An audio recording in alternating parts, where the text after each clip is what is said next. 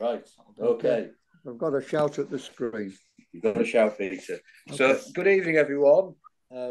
We have PVZ here to complete the trilogy of Riveresque talks. We won't end up in a trilogy of 5, but I'll hand over to Peter and we'll pick up on the Riveresque story where we left off. Well, actually, we won't. No, we won't. Right, okay. We'll go back a bit, because there's an old educational maxim, which is tell them what you told them. Tell them what you're going to tell them it, and then tell them what you told them. So we're going to go back to, it's literally 100 years ago, somewhere around now, when these characters all got together in Colchester and congratulated themselves because that thing behind them that they've been working on for over 6 months actually works. The wheels go round, the boiler boils water. It looks like Mr. Greenly on the right got it right. And literally 100 years ago, in a couple of weeks, this is about the 18th of December, 1923, it was being hauled down the station from its ramp onto a carriage truck in the yard and put back in the engine shed with this marvellous Ford T machine. So a few days later, this is the 22nd of December, it got out on its first steaming up to Urton Road, and they set off back again. I've got pictures that you'll have seen before, pictures possibly that you haven't seen before, and I'll try and talk on and get us right through to 2023. So there they are, 18th of December, pretty bleak. The engine's steaming its head off, and it goes. Now, Greenly was actually tied up with another project at the time. This shows something of Mr. Greenly's versatility. And again, once he got a good idea, how he stuck with it. Because Mr. Bassett-Lout, that's the man with the head above the little engine, who was then the director of the Ravenglass and Tynedale Railway, or Narrow Gauge Railways Limited, who were operating the Ravenglass and Tynedale Railway. He had a bit of business to attend to, and that was he was trying to sell methylated spirits fired engines, and some upstart called LBSC, well, that was his public name. He was Laurie Lawrence. He was designing small engines, same gauge, burning coal, and they could pull people. So Mr. Bassett-Lout thought his business was in trouble, and he asked Greenly to design an engine that would burn meths and travel on, pull people along. And this is the engine. 100 years later, it's in the museum at the moment. It's been carefully restored by its owner, who runs the steam workshop. This is Mr. Hudson, and there's his pride and joy. They've restored it to pretty well original condition on one side, and the other side as it was found. So it's a marvellous little thing that you'll be able to see in the museum special exhibition that's on until the middle of next year. So S goes into service doing what it was supposed to do. Pull trucks out of the quarry down to Ravenglass, big loads, something like 25,000 tonnes. The interesting thing at the moment is actually we're doing up one of these, and we've got another couple to do up at the Threlcoil Quarry Museum, but more of that on another occasion. Now, when they get to Ravenglass, they need to be backed up onto the high-level sidings. Now, Dave will probably know better than me, but I've only ever seen 2 pictures of steam engines up on those high-level sidings. You see the Riveresque there, virtually at eaves level of the engine shed. So it was quite a gradient to get up, and this was the engine's task. In fact, the problem at the intermediate point of unloading and loading at Murthwaite was that the gradient through the trees was particularly steep, curved, and I remember being told by Riveresque's, one of its original drivers, Bert Thompson, that he'd been away for a bit and away from the engine, and when he came back, young Bob Hardy had been given the engine, but then young Bob slithered to a stand and rolled down the hill from the Mirthwaite crusher siding and ended up in tears. But more of that anew. Now, the idea of the engine was that it could take 25 tons of stone down the line to Ravenglass, turn round and go back up the line with passengers. And 150 passengers was its maximum load, not as there's many on in those days, but it looks like there's some quarry trucks on the back. And at the other end, it could turn round or not, as the case may be. The idea was the engine was equally capable in both directions. And although you can't see clearly here, immediately behind the driver's head is a set of sandboxes on the tender. So it could sand itself both from the engine, the big sandboxes above the driving wheels that are in the same place as they are today, and these extra sanders on the tender. So back down the line here, a rare shot of something going backwards and again going forwards. The interesting things are these are the shots of it in its first year, and you can identify them by the livery, plain, absolutely plain, apart from RER on the tender side.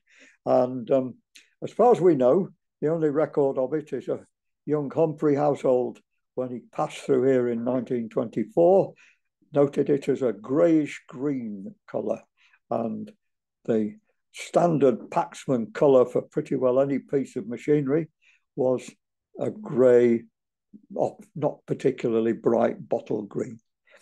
The engine's also got a disc on the front. It's a red disc in this instance, which means that somewhere behind it, and it is a question of somewhere, there is another train. The train is running in more than one portion. The front one would have a red, and one passed with a white disc, you were clear. No disc here. Goodness knows what that stands for. I'll have to look it up in the working timetable, which has survived that period. Notice as well the front coupling on the front, which has a bar in it and also a little neck, so it'll take the flat couplings, the ones that we call the Heywood wagon couplings. There we are, RER on the side, again RER on the side. And those pictures are the first year, 1924, in operation. There were one or two.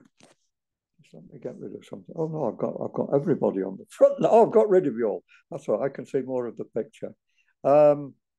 Interesting thing is, look at those flanges on the front wheels. How shiny they are. Well, the engine went through front pony wheels relatively going out of fashion. There's those have got very small spokes. The ones that are on the loco now are much bigger single spokes, so they're obviously not original. But in the various collection of bits that we accumulate, there's a complete wheel set, front pony wheel set, and another spare wheel. So it's gone through wheels in its life on there because it had fair amounts of side control on the front and the rear. And there was a linkage to the front driving axle, the front driving wheel axle, to create what was called a Krauss truck. So the engine had got flexibility going around bends. In my time, later on, we took off the side control at the rear end, and that enabled the engine to go around bends much more easily. Now, Henry Greenly, as I said, was thoroughly involved in all sorts of projects, including, as I say, that small 2.5-inch gauge. And basically, when things started to get sticky at Ravenglass, he more or less gave up any connection with the project because he got better things, still dealing with Paxman's. And to some extent, it was Paxman's who caused the problem. They'd designed into the engine something that involved their equipment. They were patentees, licensors for Lentz engines. They fitted what were poppet valves to the Lentz principle on all sorts of machinery. And they wanted to sell them to railway companies. They thought they'd be better than slide valves and probably easier to maintain than piston valves. In those days, piston valves were relatively new, and the rings used to wear apparently on the big trains. So Paxman's got involved, and the one thing they did was make sure the engine was fitted with Lentz cylinders. The top bit has got poppet valves at either end, sprung valves that were engaged by a spindle that came through from the rear of the picture out where that little screw is, and that was swung backwards and forwards by the motion inside the wheels, and the cams inside it would activate the valves. In theory, it was a good thing, but this was the first time it had been used on a railway locomotive, and the smallest railway locomotive as it stands. It was quite a complex piece of kit on the driving mechanism. It's on the second axle, and you imagine that's between the frames, a foot apart. You've got that mechanism in there. Basically, it's almost like having two sorts of eccentrics, one driven by the wheels and one held up by the reverser controls in the cab. So you could activate that long shaft rocking backwards and forwards to the cylinders on the left-hand side. As I say, a very complex piece of kit, and it didn't survive in that shape for very long. The link on the left-hand side of the picture broke when the engine caused some slipping, I think only 2 months after this started, and it had to be radically engineered. The other thing that was in the offing, of course, was that all the drawings up to this point had actually been signed off by our friend, Mr. William Couchy. It was about the last thing he did for the Ravenglass and Tynedale Railway. So when Mr. Greenly turned up in early June, he actually saw a bit of a fait accompli. God knows what was going on in the internal power politics of the time, but there was the engine, too far on to be seriously got at, so he had to make do with it. And of course, the chickens came to roost shortly after the engine was in a state to be steamed, because they took indicator diagrams of what was going on in the cylinders.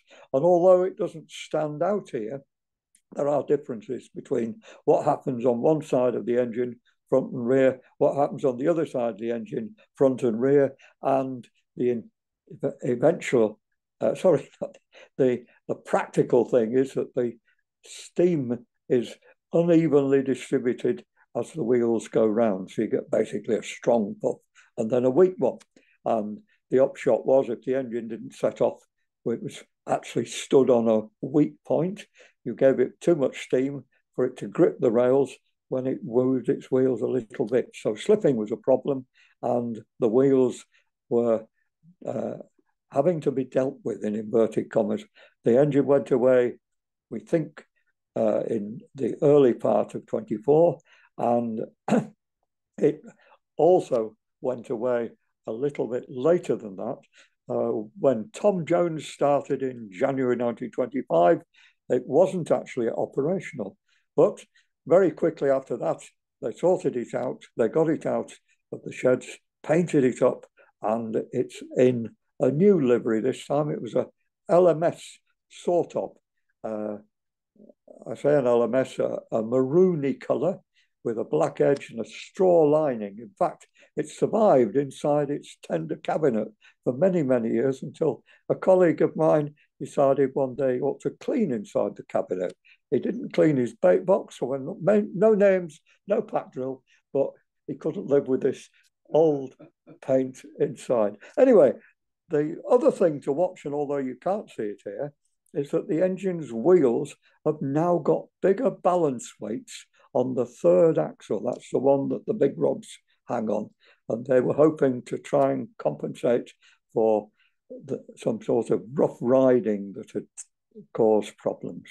Now, Greenly had got thoroughly involved with other things. He was giving a lot of help to the Germans, who were putting on an exhibition of transport and running a 15-inch gauge railway round it. This is the Kraus Pacific. Mr. Henry Martins was in correspondence, we now know, Greenly was sending them all sorts of assistance, drawings, etc.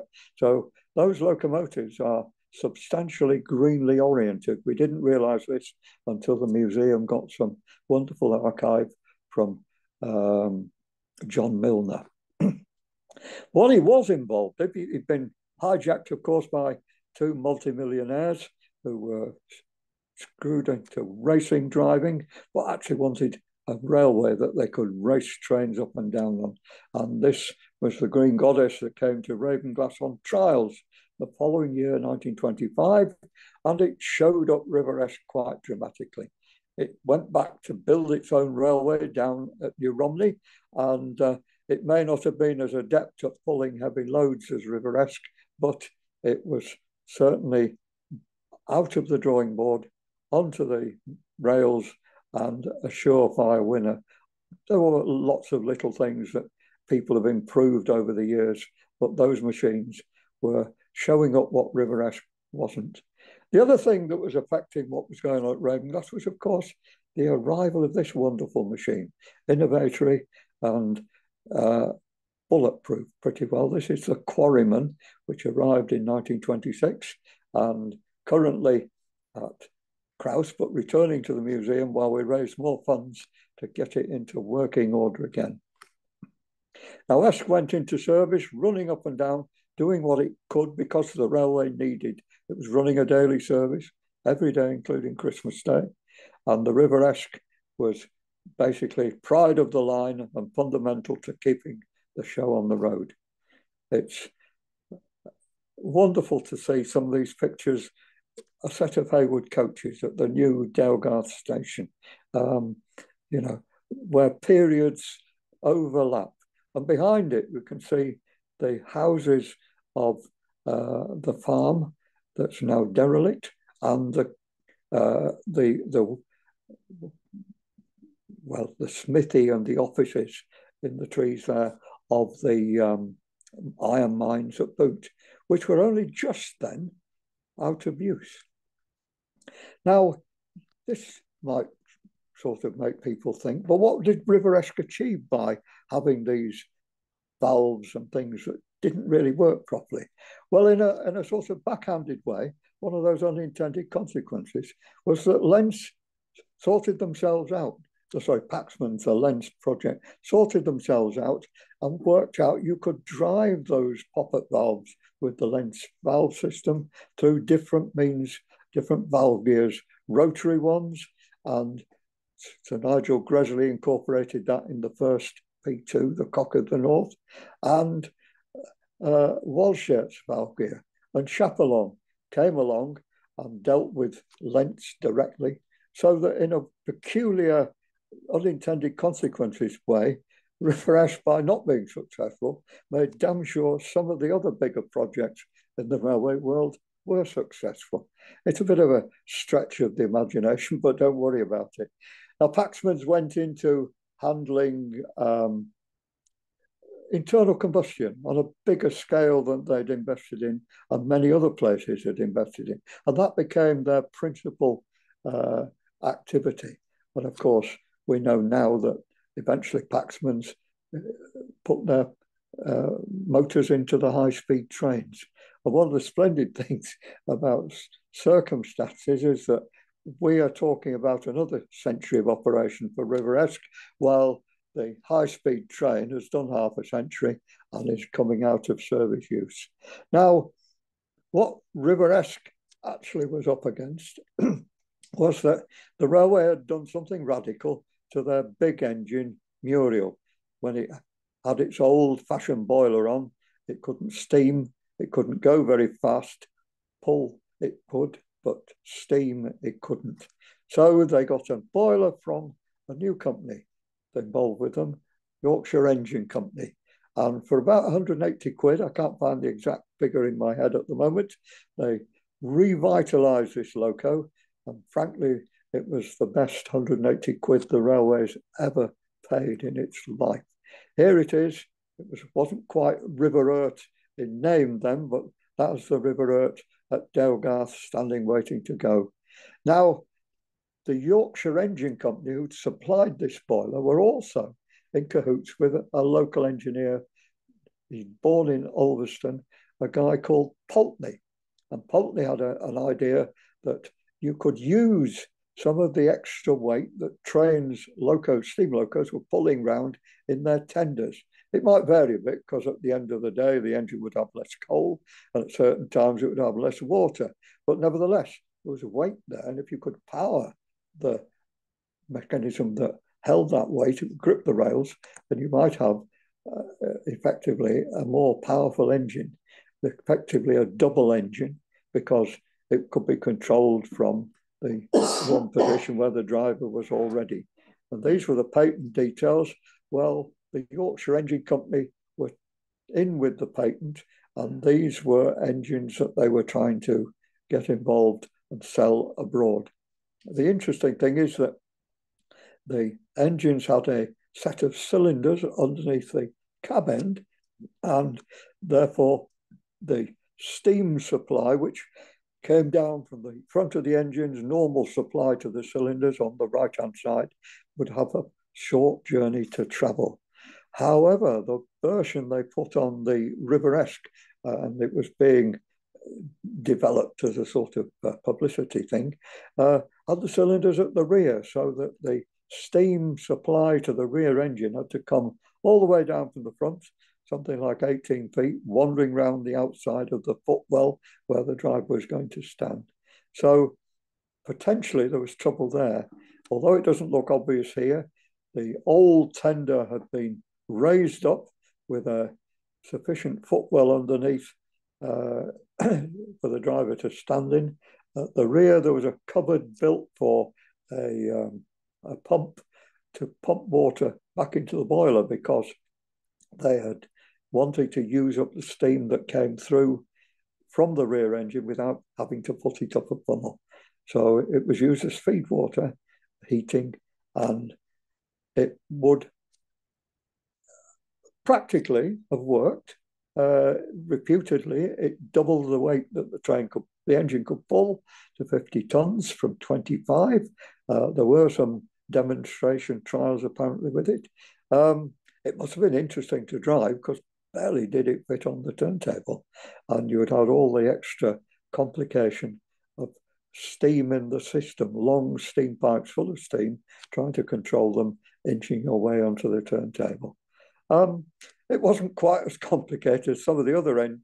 It's the River Mike conversion that was ahead of it here in the photo line. But nevertheless, it did a few years, from 1928 through to 1931, we think. And here it is at Ravenglass. However, the River the simple River was the loco of choice when you wanted to pull a big load. Here it is with one of the bigger loads setting off from Ravenglass on a busy day, and Riveresque at the back there doesn't appear to have a significant train on behind it. But whenever you see the pictures, they always seem to be steam everywhere, coming out of every nook and cranny. Here it is at Eskdale Green. Again, they've just started to accelerate the train to gallop through the station and get up the bank, and steam everywhere. So not an entirely satisfactory situation, potentially, although, as I say, it ran, and there weren't too many legends of it doing nasty things. However, it turned out that one day in, I think, early 1931, Tom Jones was trying to do something to get it out. There was some fault or other, and they actually just lifted the tender and stuck it on 2 bits of wood and 2 bogies that they had lying around, and it managed to run like that for the next 40 years. The odd pictures you can see here stood at the water tank, newly being restored, and behind it a little luggage truck. But one of those things you can count when you're looking at this locomotive is how many boiler bands has it got? And here you can see there's one just behind the nameplate, and there it is again. So earlier pictures of the engine in the 1930s show it with that extra boiler band. And in a minute or two, you'll see that the boiler band disappears. It's there actually as decoration, because the piece of up to date. It's a piece of boiler cladding at that point was continuous from the dome through to the smoke box. One of the sad things away is that there aren't any colour pictures of the time, so we're reliant on a couple of bits of artwork to see probably what the engine's colour scheme and potentially the colour scheme of the carriages. So this is a painting, and here is a cigarette card. So obviously, engine was a middish green, and the coaches looked like a deep red maroon. Whether there was anything whereby the Great Western Railway, before it went to chocolate and cream, had coaches like this colour, who knows?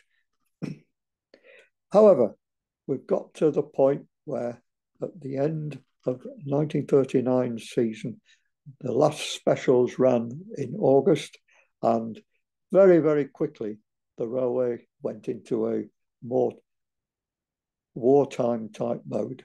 The passenger service literally ceased overnight, such as it was even the once a week Thursdays that ran right through the year stopped. That was a shopping excursion to get people to the main line for Whitehaven Market. And the only thing that ran on the line were the diesels, or sorry, the petrol locos. And so in the engine sheds, things went to some extent from bad to worse. The old engine shed at the rear had an extension on the front. Sometime during the war, we think that blew down and was never replaced or repaired. And there are pictures later on, which I haven't got on today, where Robin Buttrell turned up in 1944, 45, and the front of the engine shed is completely open. It was not gated, nothing. I remember being told by an old gentleman who was a young lad during the war how they used to come and sit on the engines in the shed. Nobody chased them off and would play at driving the trains up and down. And they just sat there. After the war, the first year of operation, the passenger tractor was the only means of mission. And it was the following year, 1946, when they got the River Urt steamed up again. We're not quite sure why River Urt was the preferred engine at this point, but may well be simply a matter of the boiler condition. The boilers have been radically overhauled about 1931, which actually wasn't long after River Urt had had its new boiler, and not actually that much longer for River Esk. Nevertheless, for the first few years of the post-war period, it was River Urt that ran up and down. Here it is in the late 1940s. The shelter has been finished, the toilets are up, and it's River Urt. I'm sorry, I should have tried to find the undoctored one here, but this is River Esk's boiler in the sheds, potentially in that period when it was under repair, waiting to come back into service.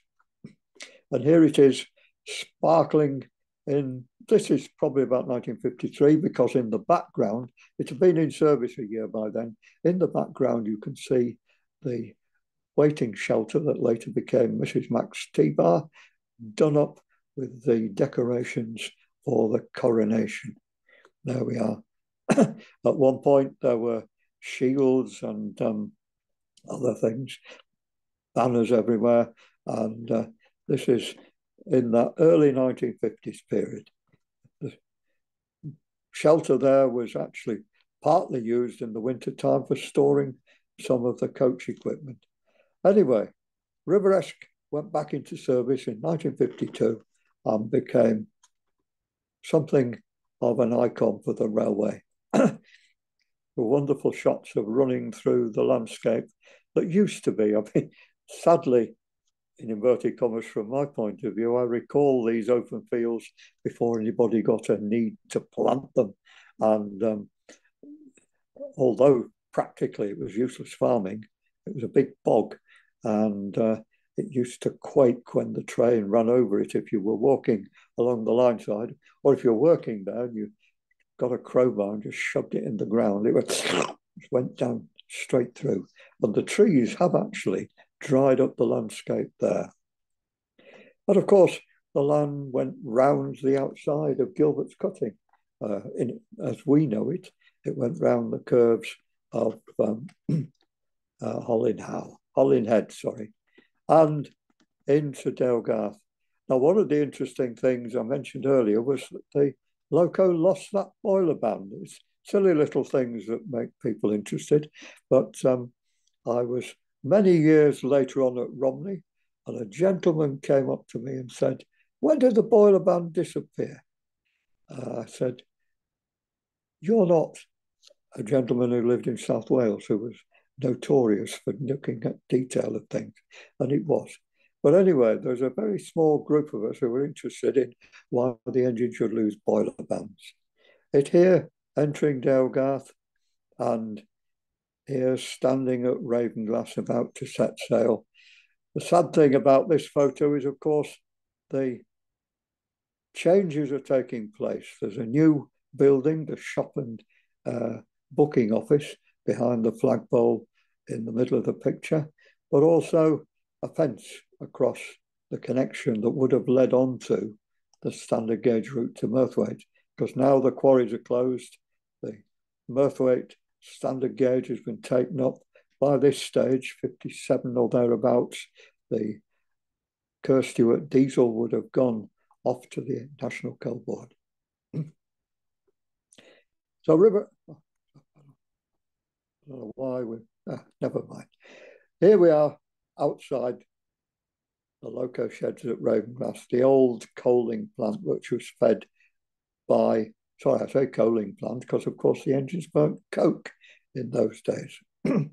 The other detail to look at is the front coupling, because that's one of the original features that Greenly designed, a combined wagon and coach coupling.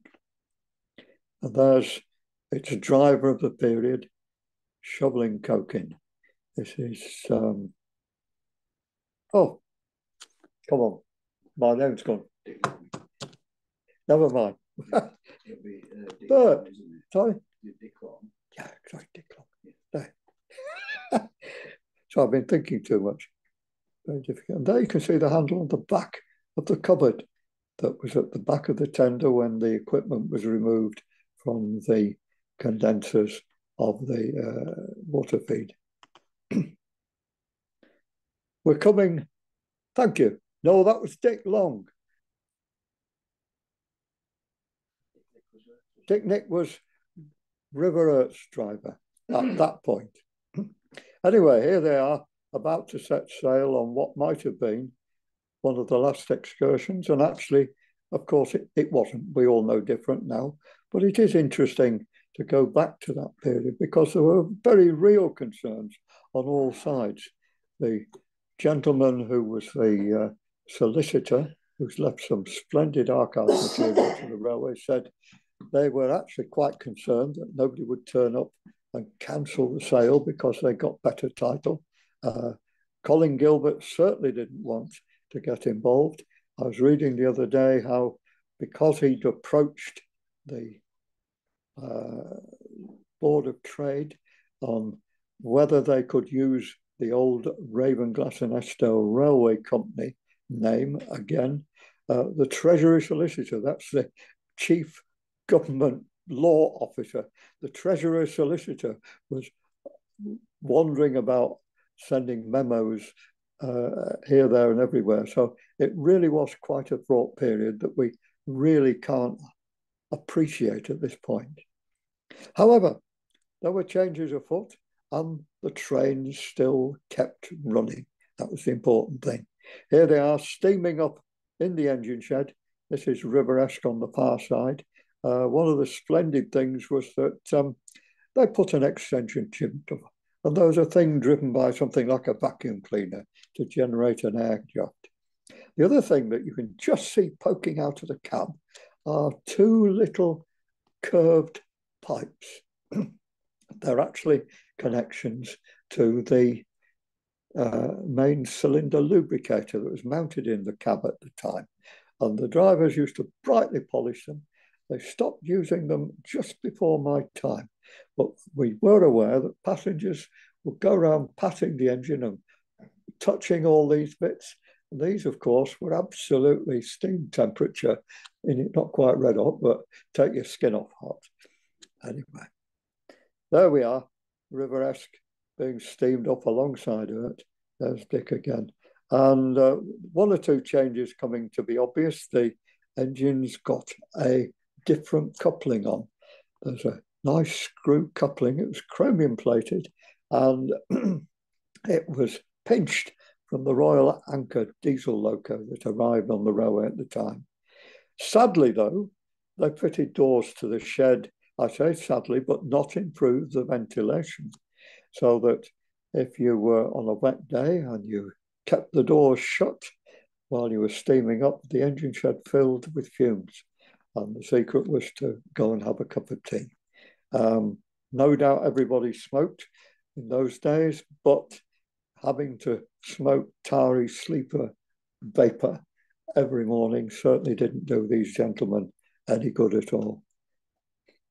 And there were changes afoot. Slow but surely things were changing. This is the new driver of the 1965 period, Cyril Holland.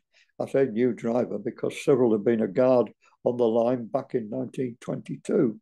And he'd worked in the quarries with his family. When they closed in 1953, he went on building. He went to build the Roman fort at Hard Knot, and hence Delgarth Cottages and a new nickname, Cyrilarculum, the local name for Delgarth Cottages. You can see the engines changed colour as well, because we're in a period, this was shortly after the Cyril started, the locos still a green, lined out, R&GN on the side, but steaming up the line on a wet day with David Bell on the side of the engine. David was a guard, and they always travelled on the engine. Now, the thing was that something was afoot. The engine had got its new wheels back in 25. It had given the old wheels to the chassis that ran under the tender, and they were stuck on one side then for the next several decades. They, of course, became the power unit for River Mite. So, although you can see here, look at closely the driving wheels of the engine, the main bit, the third set underneath the sandbox has a bigger balance weight, and on the rear end there's no such evidence of that. So anyway, they became the River Mite, and we won't devolve too much onto its story, except that it's pretty much a dead ringer for River-esque. And here they were, occasionally double heading, and you can see from the person in the cab now of River-esque that something's gone on to alter where the sitting position was. On an earlier picture, Cyril and his guard are looking over the cab roof, and later on we modified the cab so you could sit inside. The lady there actually works for the people who built our 3-foot gauge coach. Hello, Sarah. Whoops. And as I say, the alteration of position meant you could sit down and pretty well drive through the spectacles and take advantage of the sliding roof that gave you protection on wet days. Cyril here, not driving, because somebody else is on the other side having a play. But here we are with the engine. It was turned black in 1967, almost in a hurry, because the original idea that Douglas had was that River would be blue, River-esque would, I think, stay green, and the new engine was going to be furnace red. They were going to be different colours. However, having told the Reverend Audrey that for his new Little Railways book, Colin Gilbert got involved and decided he didn't like the idea of River-esque being green, River Ert being blue, keep River Ert in green, and I wanted a London North Western coloured, a black engine, so River Esk became the black engine. A few years later, this would be 1969, it got a new tender, and this was designed on the more or less the profile of the River Mike tender, ever so slightly different, bit bigger cutaways, and here it ran with R&R on the side. That didn't last particularly long, but also look at the detail inside the cab, the rear of the back head that the drivers will be looking at all day. These were painted silver in those days. It was interesting to have to put fresh silver paint on, usually when the engine was in steam, so there's lots of smell and occasionally it set fire to it. Anyway, there we have River Esk passing River Might at a road, and another new face on the loco. This is Glyn Wells, who had come up from Salisbury. He'd been a fireman on the main line on the Bully Pacifics and all the rest of the engines. He'd got tired of being a second man. He'd been involved at Longleat, and his friend Benny Benstead had been here for about a year beforehand. So he brought his family up, and here he is coking the engine. He was here at Ravenglass when the Northern Chief came, and today, see if we can get them. There was several days of operations with Northern Chief here back in November 1971. It turned into a gathering of little trained people from all over the country, and it was quite a high occasion. There was a certain background to it, of course, in that nobody actually knew at the moment the engine was here whether the Romney Heidenden Church would run again. As it was here, a consortium that was to take it over, because the original current owners of the time were going to close it. I got a ride on the engine, a ride on the carriages, and it was at this period when I was actually first involved as a summer driver on the old passenger tractor, and we had various assistants like that young man there, Mr. Stockton, coming guarding. And as it happened, both Mr. Stockton and myself took, what should we say, from our proper jobs, and started on the railway together. He started on the Monday of Easter week, and I started on Maundy Thursday, so he got seniority over me. Anyway, it was an interesting period. This is an appalling picture, but you can see possibly out of it, it's the cab of the passenger tractor.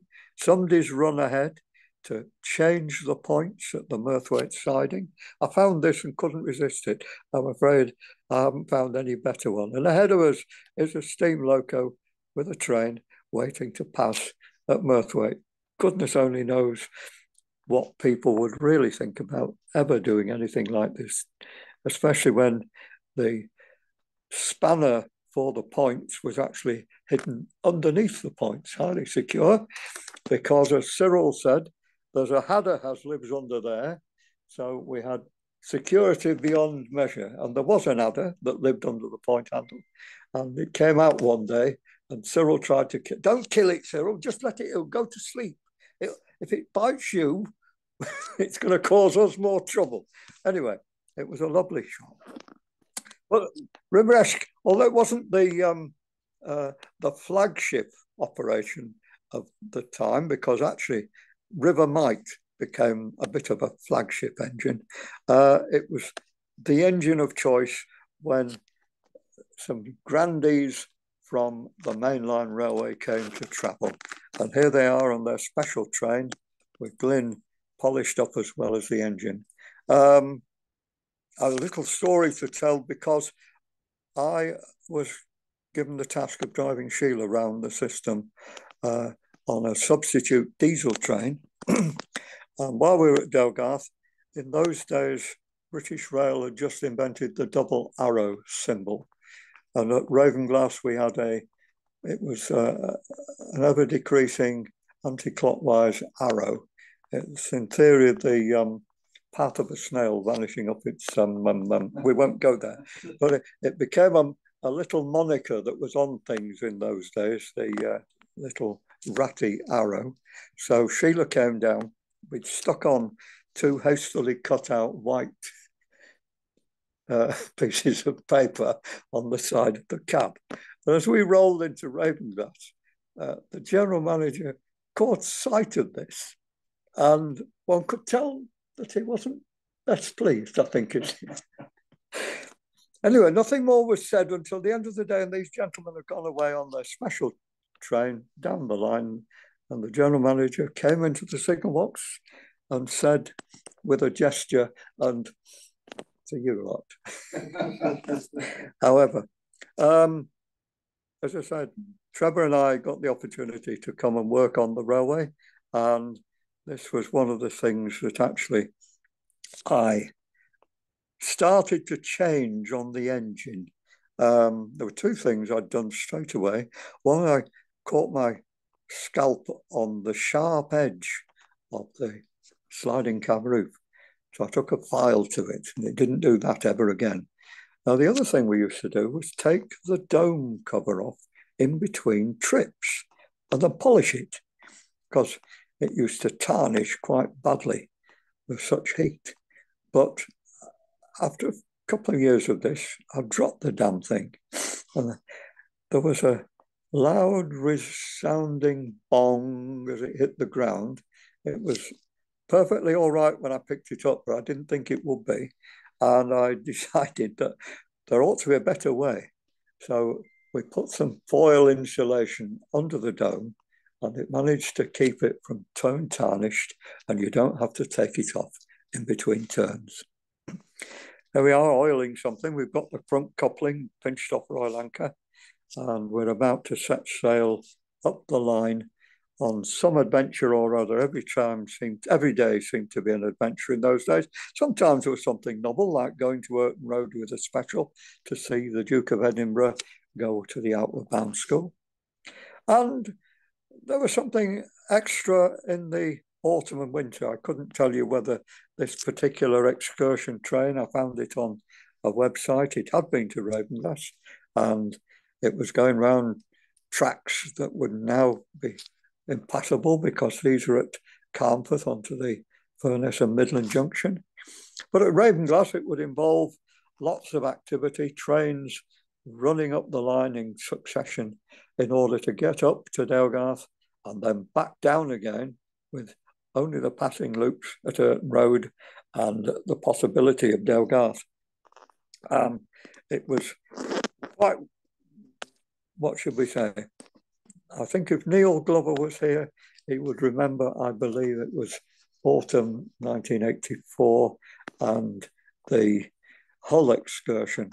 The secret, of course, was that different trains needed to run round or do what they had to before you let another one in. It was possible to pass 4 trains at Delgarth using the siding that's between the walls.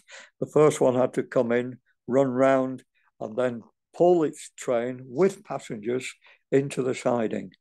The next one came in and would run round before the third one came in, and the fourth one was then allowed into the walls on the inner running line, such as where Riveresque is now, and the first one would be allowed to leave.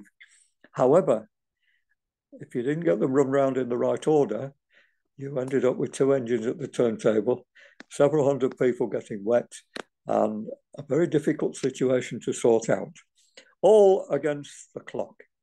On this particular occasion, poor Glyn's been sent out on River Ert. And on this occasion, I was supposed to take the heavy train because I had a fresh engine. Glyn was going to take River Ert round the system on 2 trips, have a bit of a lie, and then come out with the last portion, the light train. However, the general manager took it into his head to put him on the teaks. Even though it was the last portion, it was the old-fashioned, plain-bearing teak open coaches that he had to pull up with extras, and he had not a very good journey because in those days we had normally an hour between trains to clean the fire and start fresh with a decent amount of coke, having removed the clinker. Glyn didn't have that opportunity. He was sent out fairly fresh into the wilds and had what can only be described as a stinker of a journey. He was going to go down first, so he set off, got to the climb into a road and ran out of go. Di Pickup was driving the evening train, an almost unheard of occasion, but Di came forward to pull and assist. They pulled the earth back into the station, stuffed it in the other loop, all in time for me to appear, running at 10-minute intervals. No, what should we say? No other signalling in place.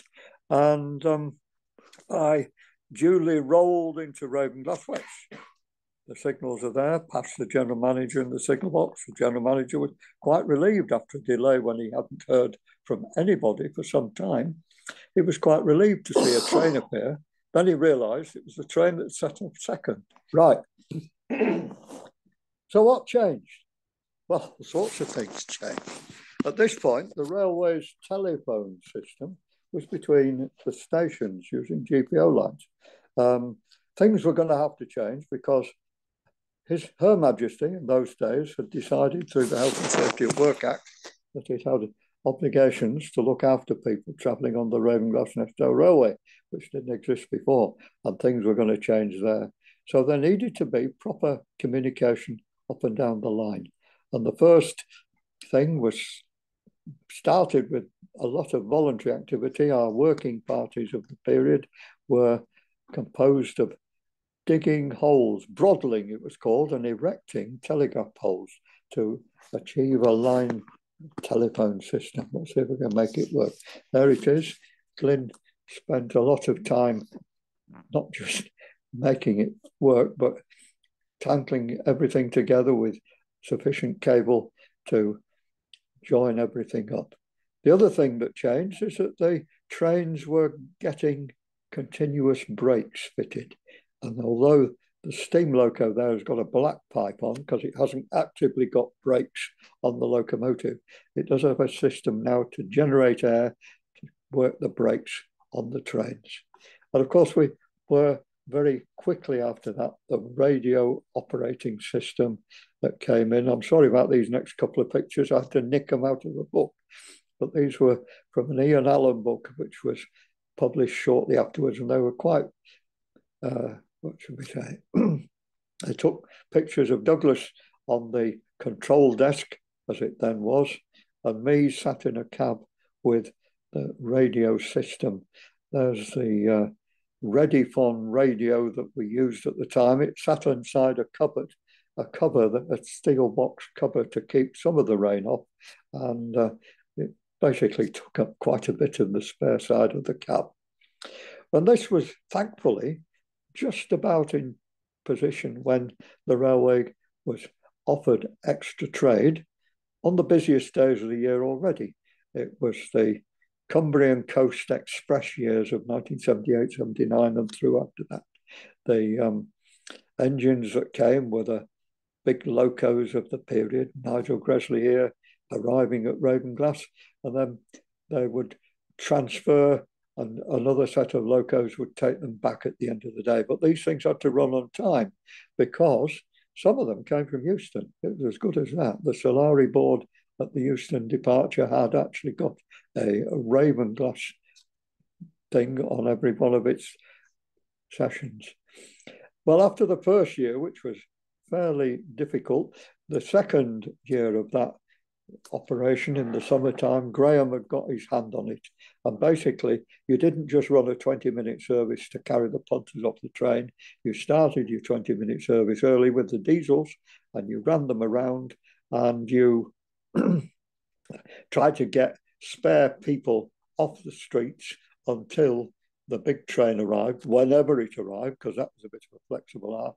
And then you've got to get 200, 300 people, whatever they were, up the valley and back down again. Well, of course, the rail car was a vital part of this, and so was Sheila, until the railcar started being difficult and the Sheila wasn't much better. So the railcar and Sheila were being towed, Sheila was towing the railcar around. There was a particular incident where it derailed because somebody looked out coming round Rock Point. Thankfully looked out the door side. It was discovered that the trailing cars have been fitted with a stop mechanism. But the power car, which was the first piece of equipment on that unit, hadn't been retrofitted with these stops. Anyway, on this particular occasion, Sheila had been sent ahead with the rail car, and when I got to Worton Road, we discovered it was in the siding. Sheila had run out of go completely. I don't know exactly what had happened, but it had got into the siding. And when we got there, we had a full train, but there was another several dozen people to try and get on. So anyway, my guard, Sid, shunted out the last two carriages of the rail car. We coupled them on the rear of our train. We got everybody in. We set sail for Delgarth, and we finally got there with Sid hanging out of what would have been the back control desk of the rear coach of the rail car, the one that's looking at us there, literally hanging on by his fingernails. Well, there were so many people on the train. It was going well. No point in worrying. We'll get to Delgarth and we'll sort it out. And while we were taking water quietly, was it full at the back, Sid? Oh, he said, he had a lovely Welsh voice in those days. Oh, he said, there was a family of 4 and a very large dog in the back compartment. So we were full. Anyway, we got steamed up on these occasions and managed usually without too much hassle to get everybody home again at night. What can be shown here that's different? Well, don't worry about the driver. I was only ever on 2 postcards, and one of them had me eating my lunch. But as I said, the engine, the one thing probably that made the biggest difference to working the trains was braking on the trains. The idea of coming down to Miteside Loop with its 5 mile an hour restriction and the possibility that it might not be set for you without the help of indicators. On a greasy rail with a heavy load, working on either the loco brake, which was a steam brake on the driving wheels, or putting the engine in reverse.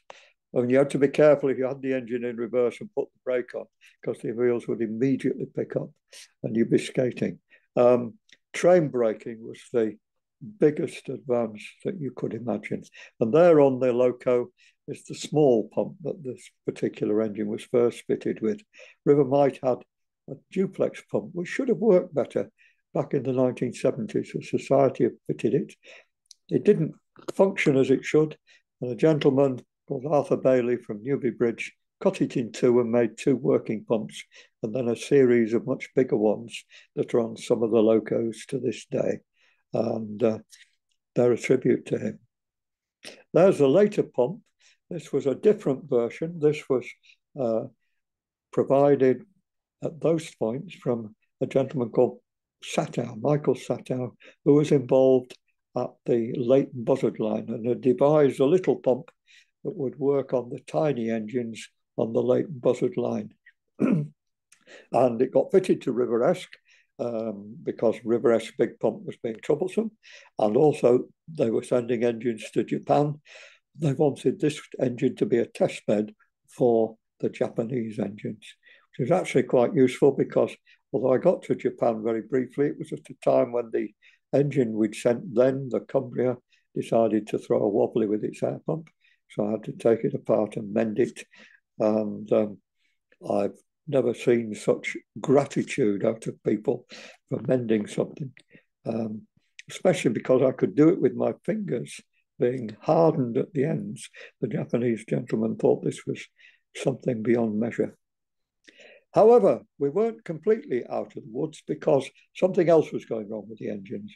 The boilers were giving severe trouble. Back in 1980, the boilers were being affected because the coke we got that year, suddenly one load used to change a bit every year. Every load used to change because the colliery that fed the coking plant was changing. And this particular load had a high sulfur content, and it affected the boilers more or less within days. I think it was 2 or 3 days of starting a batch of coke. The boilers were showing leaking tubes, leaking stays, leaking anything, because the sulfur in the damp conditions turned into sulfurous acid and literally ate away the bits that were sealing our boilers up. So in the middle of August, we had a session with boilers being taken off engines, being retubed, and River Esk was sent out on its second lot of tubes and tube trouble in desperation with a load of coal that the fitters of the day, when they turned up at traction engine valleys, and somebody brought a bag of coal round, oh, we'll have one of them, even though they'd only attended with a model or a stationary engine. So David Clay and Ian Page brought this coal home, and we finally used it. Then we got on to burning Welsh coal. Well, this was a real eye-opener, and it was splendid stuff. It changed sometimes because the colliery closed and we went to the next one. But we burned coal from pretty well every pit in the Welsh coalfield, and the whole thing was transformed. Coke was an art form. We could tell you tales about burning coke that you wouldn't believe. And it made you think that working our trains with coke in the boilers and no brakes and no signalling was pretty well what they were doing back in 1830 on the Liverpool and Manchester. So we hadn't really got very far. However, there we were. So we solved that by burning this, except the problem now was River Esk's boiler that was fitted in 1923, had had a new firebox, inner and outer, in 1965. After the Romney engines had also had new boilers from the same boiler company. And the problem with the River Esk boiler was it's starting to show problems with water treatment. High alkalinity had caused what was called caustic cracking, or basically cracks were developing between the stays. And you would get to a point where sometime during the day you thought, oh, there's a little wisp of something in the corner of the cab. And by the time you got home at night, it was more than a little wisp.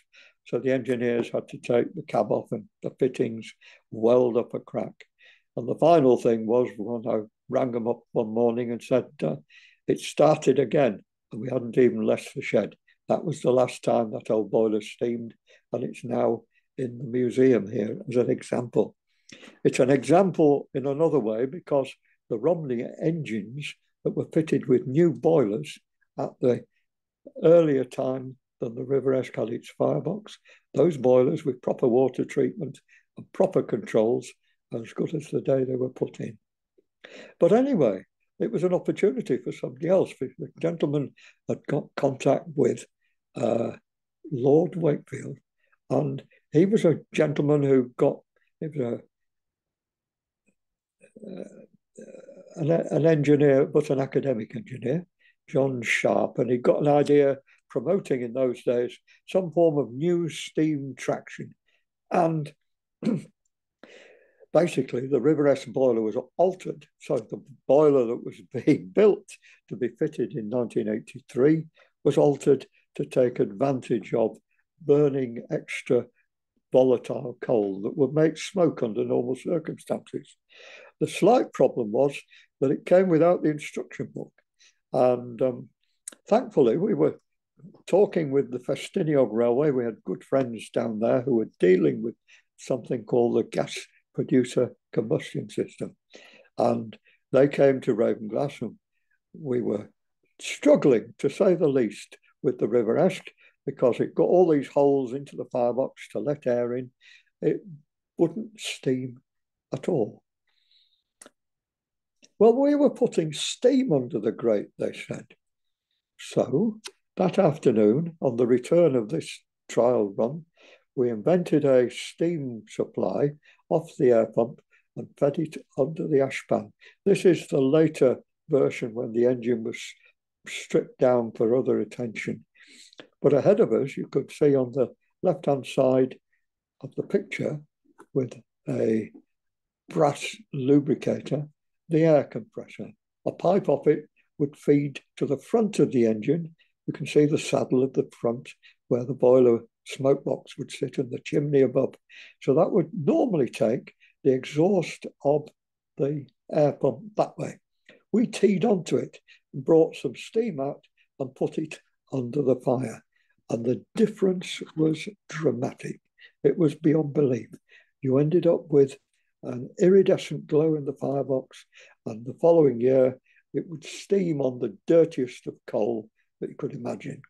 We were following the footsteps of Hunslet's, who were about 10 years in from altering their standard engines to burn the rubbish coal that was in the coal pots, the coal pits, and not cause pollution from built-up areas. We were also in the line with what had been done in the deepest South America. A gentleman called Senor Porter had altered some 2-foot-6 gauge locomotives, which are quite remarkable. They could pull 1,000-ton trains from a coal pit on the Rio Turbio. And we were also aware that similar alterations were being made to South African engines. And this was the Red Devil, which at the time was pretty well the apple of everybody's eye as an improved steam locomotive that could basically, on economics and all sorts of other reasons, keep diesels and electrification at bay. As I said, we were in cahoots with our friends at the Festiniog. This is Terry Turner, then their operating manager, on the Linda.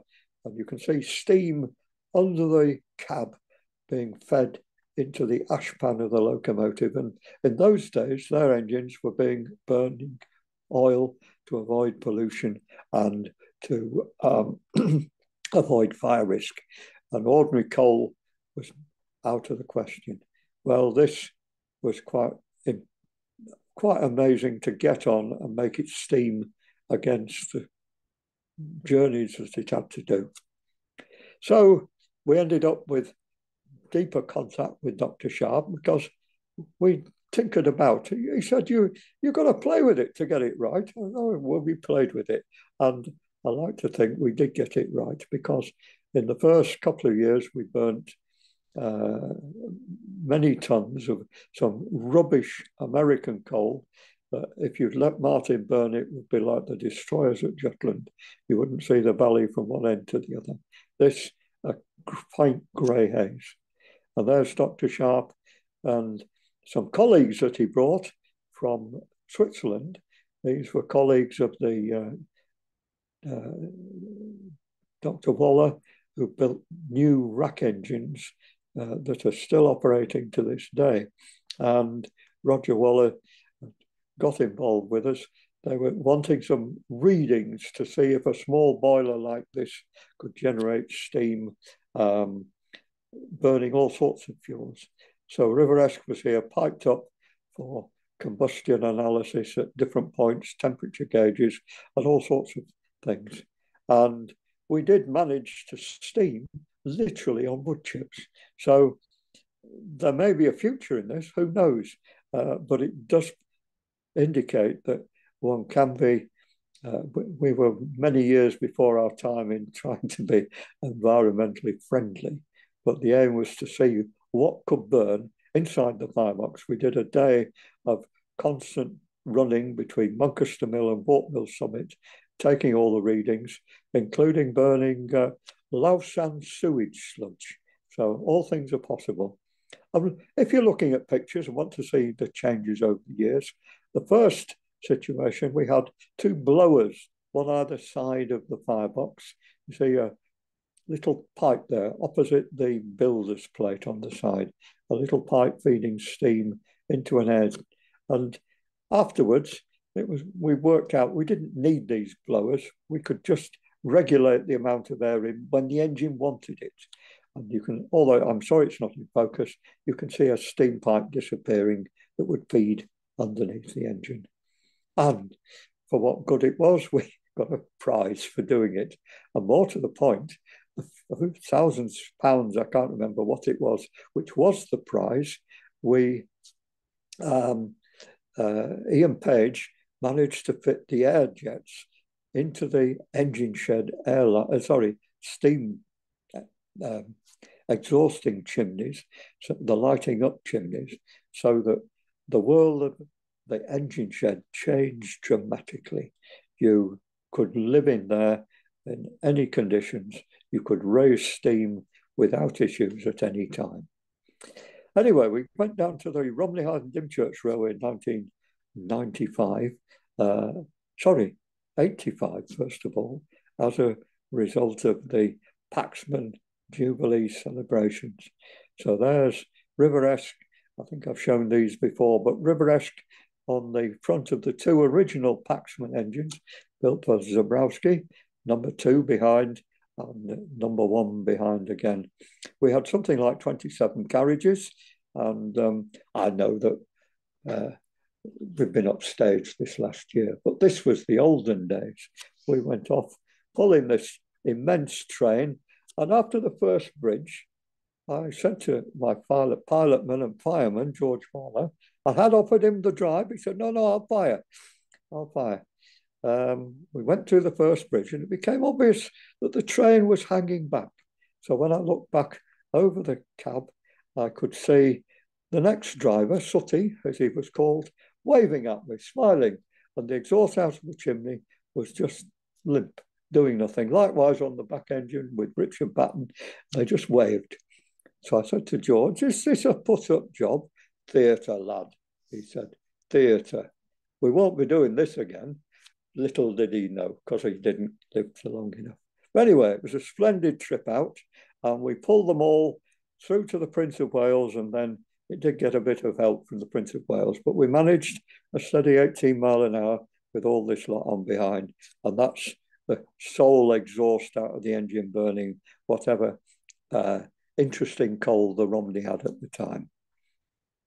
Now, a following visit we took to Romney, there's another little thing. You look at little things on the engine. They're highlighted underneath the knobs on the back of the engine is a piece of iron bar, steel bar with an L top on it, fastened to a bar that crossed the engine. It's fastened to the sanders. Well, it was put on in a hurry. It was put on at New Romney because we'd gone back to New Romney, and at this moment we were going to do a parallel run, as they called it, the two engines running side by side. So we slithered all the way to Hythe, and at Hythe I went to call on the man. The brakes, the sanders have been altered, disconnected, because the engine had a brake ejector fitted in the cab that got in the way. So I said to the engineer of the railway, Tony Crowhurst, who had his workshop in the shed, could you just do a little job to me? A bar welded on here. Oh, yeah. It was on, just like that.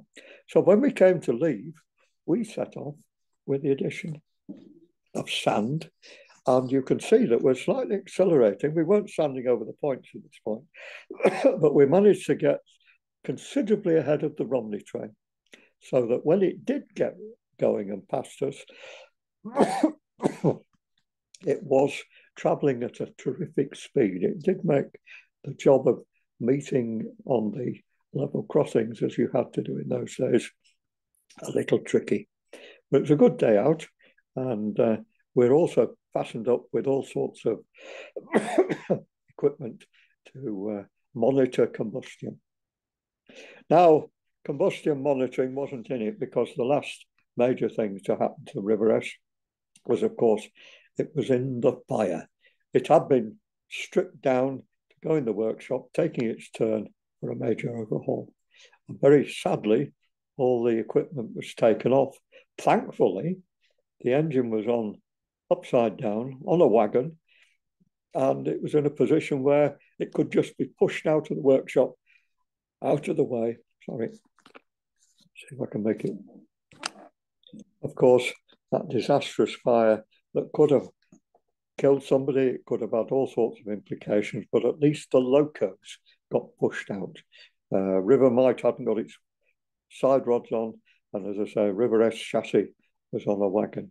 So they're out of the way, but all the other bits of River S needed effectively total renewal. I won't say the engine's a complete new engine, but Nigel Day, who took in hand the great rebuilding and completing the loco, has done a tremendous amount to the engine all the way through.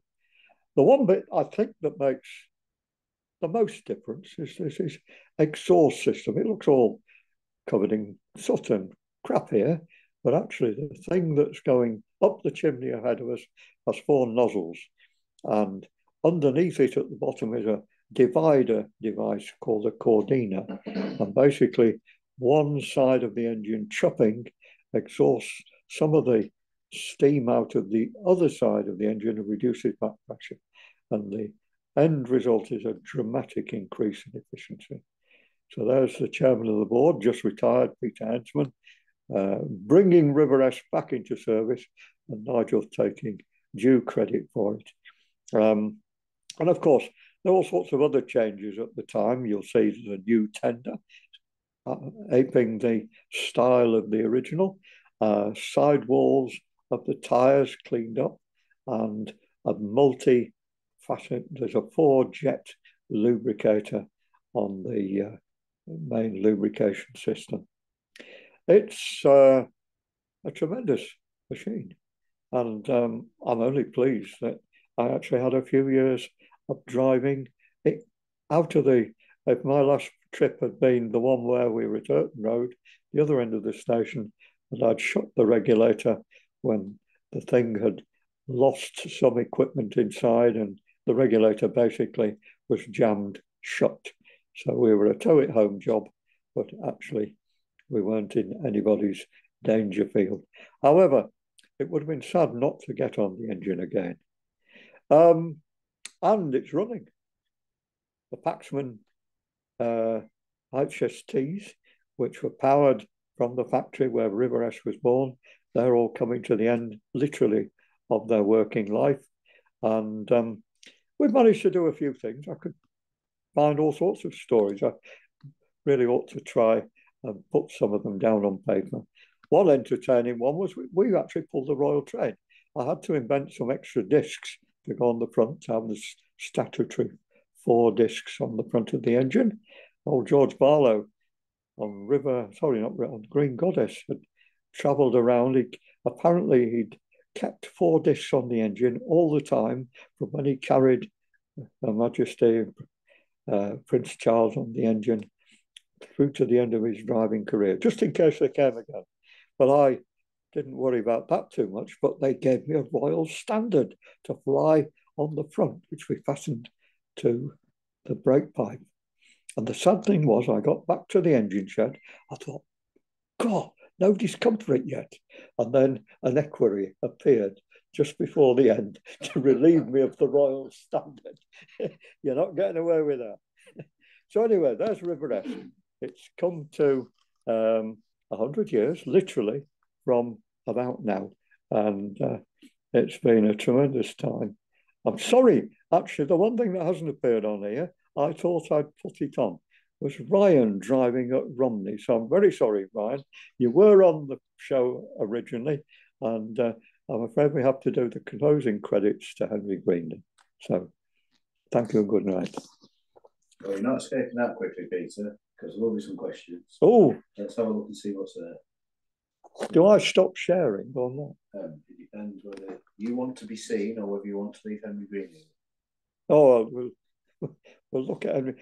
Where do these questions come up then? I've got them here. So you may have got some of these as you've gone through. Oh, hang on, let me see if I can find them. If you go to the questions or the chat. Is it show captions? Oh, it's chat. Yes, chat. Let's see what chat says.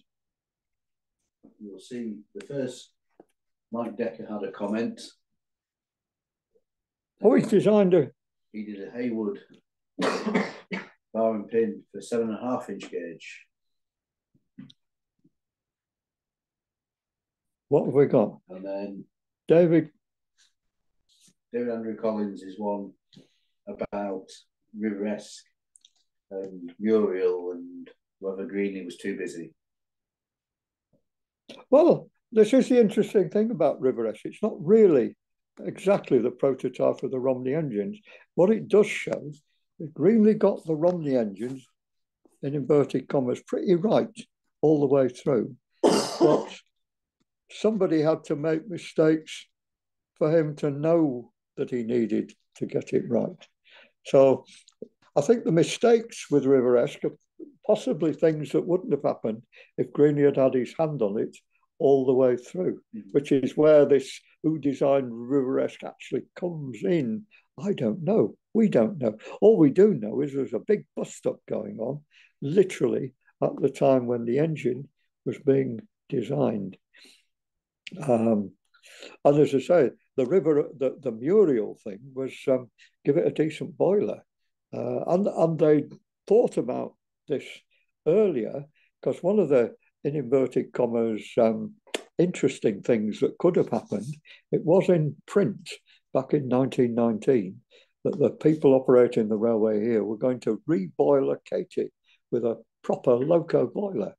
And I think if they'd have done that, it would have been a real eye-opener, you know, equivalent of Bonnie Dundee, you know, small wheels, plenty of steam. So, yeah. And then if you go down a bit, what we got? Mike Decker has mentioned he had a vacuum motor-powered steam-up blower on the Riverside and Great Northern Railway in Wisconsin. Ah, well, I think the one I remember in the engine shed, the vacuumy bit was, I think it had died by the time we got there. We used to just put a pipe up into the shed, and the old fumes used to just ooze out, and then, oh, it was dreadful. And I'm sure the fact that, you know, some of us are now longer in the tooth than the drivers of that period can only be because the shed environment is healthier.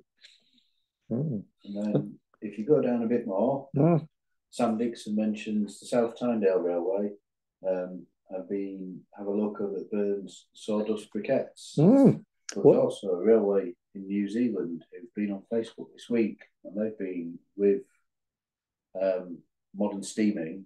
Yeah, they've been having a go with sawdust as well, which is very interesting. Well, and these olive stone thing, I mean, it's going to be the way, even if you don't do it all the time, because not the Cumbra's, the other lot, Silverton people, I think they light up on some sort of briquette because, you know, their light up procedure sort of fucked out half Durango. And we mustn't forget that in our recent dabblings with indifferent coal, the ashpan steam has gone back on Riveresque, so it now has ashpan steam again. So we're relearning what you did in the we reckoned that we got to sort of gas produce and Romney, didn't we, in May when you had a look in the smoke box? There was evidence of stuff happening. The evidence of practicality of it is interesting because the bits you end up in the smoke box are almost like they've been eaten away. The gas has worked at them so that they become very, very light particles and they get dragged in. And it only happens when the seam supply is adequate. I've just dug it out at home, actually, I must, because at some point it will be, what should we say, worth knowing now that fossil fan coal supply has died. Yeah, I mean, there'll be a coal from somewhere. It's whether, I mean, there were issues, somebody we in the society were invited to comment on the railway, among other things, becoming net zero, in 15 years' time or something. I mean, it'll be beyond my time, but other people may have requirements upon the railway.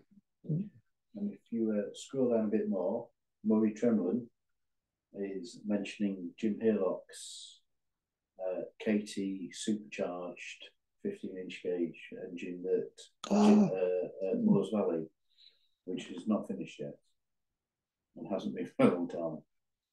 Well, I mean, the KT is a very interesting machine. I mean, at least now, what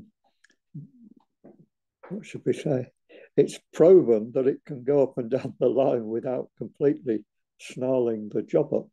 And the interesting thing, Stuart Harrison has got an engine at 7 1/4 railway, and it has the same sort of marine firebox, as they call it, that Katie has, but they provide, and he's just got a different sort of grate so that it basically lowers the fire down further so you can get more in. And we're waiting to see what the end result is. But I mean, it's got to be better. And something similar on Katie could also. That's quite apart from, as you say, what this replica chassis might perform. Yeah. As I say, I think if Katie had been altered in 1919, they'd have done the other two engines, and they would still be running to this day. River Earths, as I say, for a cheap boiler. I forgot what River Earths cost, but it was in the pounds. And in modern money, it was about £7.5 grand for River Earths, and I think River Earths was just under £30,000 in modern money, which is nothing really, is it, in this day and age? So, someone can share a picture. Looks like Green Dragon, yeah, Sam Dixon House. Oh, hi Peter, it's Trevor. Good evening. Trevor's there. Hi Peter. Hello. Hi, you all right? Excellent. Excellent. Brought back a lot of memories, that. Just 2 or 3. How old were you in that picture? Oh gosh, 18, if that. Maybe younger. Started here though, then, had you? Yeah, but can't be any younger than 16. Yeah. Maybe, yeah. I don't know. I'll tell you, I just found it and I couldn't resist it. Oh, very good. Very good. Yeah, the just odd bits and pieces. It's worth trying to keep jogging these young lads' memories with the coke and the photograph of the tubes leaking and that of course we filled these fireboxes right up to the top. I don't think they really appreciate how we used to have to pack the bloody stuff in at the time, you know, totally different way of firing, of course. Other little bits of things, the running 4 trains round at Dalegarth, I think in our time, you know, post 1973, I think we only did it twice, to my memory. Yeah. You know, with the shuffle round. Because I seem to remember at one time we had Douglas had decided that we should have passenger tractor up there just in case. So we had to move that around on the very last movement to let the first train out. And dear old Mr. Pickup managed to derail it on the points in front of the cottages.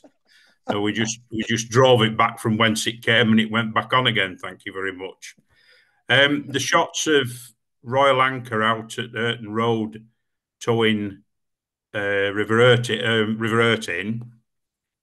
I don't know whether you're aware, and that looks very like there's a few like that on the RCTS photographic website. There they are. I was looking. Yeah, I mean, it's a while since I've been on, but somebody posted these photographs up some time ago. So it'd be, you know, they'd probably been up a few years when I found them. And they were under these miscellaneous, what's going on here? Does anybody know? Part of the system. And I was able to add a bit of detail, but there's quite a few of that particular instance, including one looking over Glyn's shoulders into the cab, and you can see that there's nothing more than 80 to 100 pounds of steam pressure in the boiler, and the water's bobbing in the glass, sort of thing. If you ever get a chance, I'm guessing there's still... I can remember of them. Yeah, I was looking for them this afternoon when I was putting this together. Yeah, that's where... I mean, I wasn't doing it to sort of crow over somebody's difficulties. It was no. We've all been there. No. I mean, this is why, you know, I mean, the lads have gone through it a little bit recently with the change in the various calls that they've had to deal with. And, you know, we came out of that era into the anthracite era and ran for years without having to think about it. Yeah. But it's interesting to touch on how you've taken the whole, using River-esque, you've taken the whole story through from us not having any brakes and radios and putting the engine in reverse and such like, through to the modern era. So yeah, there was a lot of memories there. Thank you very much. I really enjoyed it. And have a good Christmas and see you in 2024. Yes. All right. Good night, everyone. Good night. All right.